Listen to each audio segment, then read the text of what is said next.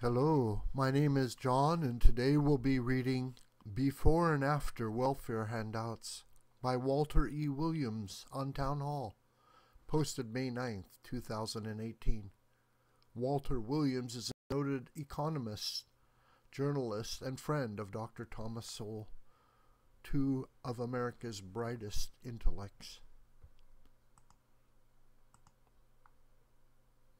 Before the massive growth of our welfare state, private charity was the sole option for an individual or family facing insurmountable financial difficulties or other challenges. How do we know that? There is no history of Americans dying on the streets because they could not find food or basic medical assistance. Respecting the biblical commandment to honor thy father and mother, children took care of their elderly or infirm parents. Family members in the local church also helped those who had fallen on hard times. During the late 19th and early 20th centuries, charity started playing a major role. In 1887, religious leaders founded the Charity Organization Society, which became the first United Way organization. In 1904, Big Brothers, Big Sisters of America start helping at-risk youth reach their full potential.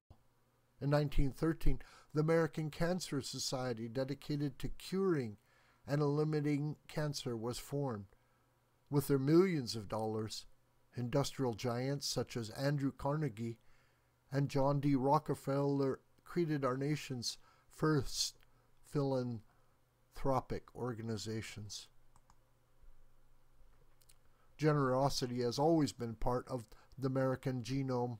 Alexis de Tocqueville, a French civil servant, made a 9-month visit to our country in 1831 and 1832, ostensibly to study our prisons. Instead, his visit resulted in his writing Democracy in America, one of the most influential books about our nation. Tocqueville didn't use the term philanthropy, but he wrote extensively about how Americans love to form all kinds of non-governmental associations to help one another. These associations include professional, social, civic, and other volunteer organizations seeking to serve the public good and improve the quality of human lives. The bottom line is that we Americans are the most generous people in the world, according to the new Almanac of American Philanthropy, something we should be proud of.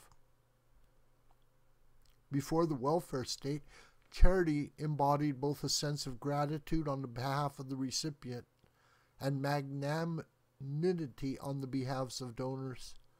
There was a sense of civility by the recipients. They did not feel that they were owed, were entitled to, or had a right to the largesse of the donor. Recipients probably felt that if they weren't civil and didn't express their gratitude, more assistance wouldn't be forthcoming. In other words, they were reluctant to bite the hand that helped them. With churches and other private agencies helping, people were much likelier to help themselves and less likely to engage in self-destructive behavior. Part of the message of charitable groups was, "We'll help you if you help yourself." Enter the federal government. Civility and gratitude toward one's benefactors are no longer required in the welfare state. In fact, one can be arrogant and hostile toward the donors, i.e., taxpayers, as well as the civil servants who dish out the benefits. The handouts that recipients get are no longer called charity. They're called entitlements, as if what is received were earned.